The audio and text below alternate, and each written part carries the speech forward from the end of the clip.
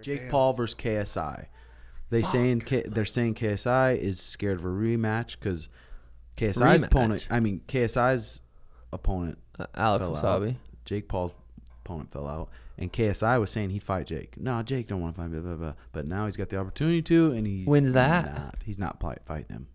I didn't see that. I saw KSI's fighting a different kid, a kid that was in his rap videos before.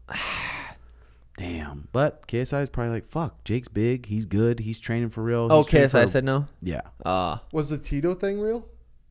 Tito Ortiz? Yeah. And versus Jake Paul? Yeah. Probably not. Tito probably walks around 250. Huh. I saw it. That Top Ramen made weight today, 206. I guess it's supposed to be 205, but. Really? I don't even know who that is. The guy he's supposed to fight. The guy that couldn't make weight made weight today. And they were supposed to fight. Well, but I guess he didn't make weight. He was a pound over, and I think they're supposed to weigh in Friday. So he's 206. Yeah. What? Is that him trying to make a point? That, yeah, that was him saying, I proved to you guys that I could make weight. Well, he should have something to where, or his lawyers or his manager or whoever, something to where Jake Paul said, I'm not fighting you. I'm pulling out because of this reason. He's the fucking guy who said, I'm showing up at 215. Take it or leave it. Yeah. And then he shows up at 206. He's making himself look dumb. Yeah. Well, I think so. I think what Jake's team wanted was Top Ramen to not cut weight the old-fashioned way, dehydrated.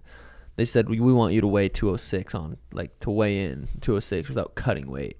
And Top Ramen wanted to cut weight. I think that's what it was. He wanted to cut the weight because the rehydration after he's only going to weigh this much. So I don't know. It's a shit show. Sucks that even happened. Who was Jake supposed to originally fight? Why aren't you subscribed yet? Tommy Fury. That's right. Yeah. Damn. I wonder what fucking happens next. For him, isn't it cool though that Jake brings this to the boxing? Because I used to not even care about boxing, but I still don't care about boxing. I just care about a couple and when Jake fights, I watch it. That's pretty much the. Don't watch that. The only boxing fight I literally tune in for is Jake or Logan's.